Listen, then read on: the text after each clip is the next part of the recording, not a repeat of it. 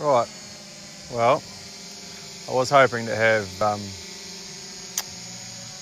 paperwork through from QE2 about their covenant application, which has been approved. Let's turn around here and have a wee look at the hut. There it is. Your kid's in the way. And let's go have a wee fly. A bit out of practice with this thing. There's a fair bit of gorse in this block. There's a fence line running around the top there. And runs around here.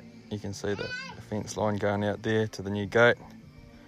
And that's going to be stock access that we're going to keep up through here. Flying over top of another bush block. And there's another good wee paddock on the other side there. And more stock access down that boundary fence there. That sprayed off gorse on the other side is not ours.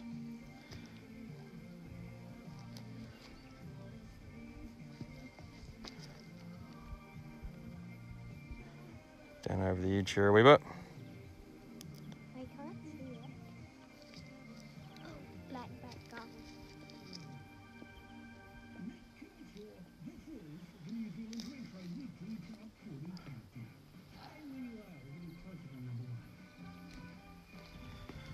Turn around and have a wee look in here, see where we are.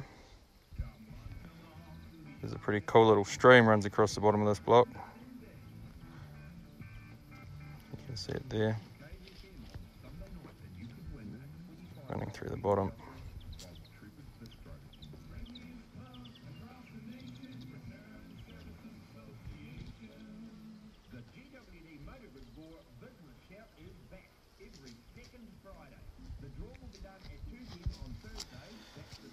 So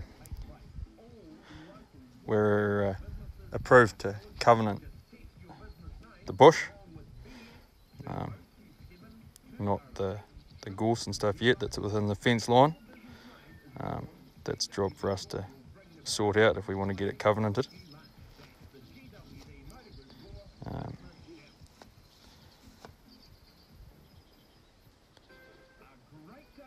So pretty exciting for us, all of this. There's a bit more gorse on the back side there.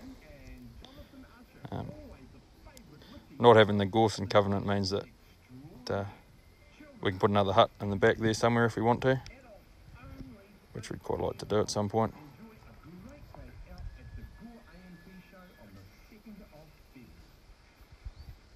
We've also been given $2,000 by QE2 for pest control and planting sums. It'll be quite handy. We've got New Zealand native falcons living here, so we want to protect them. Found out recently they nest on the ground, so it's time we tidied up a few stoats and stuff like that. And here we are back at the hut.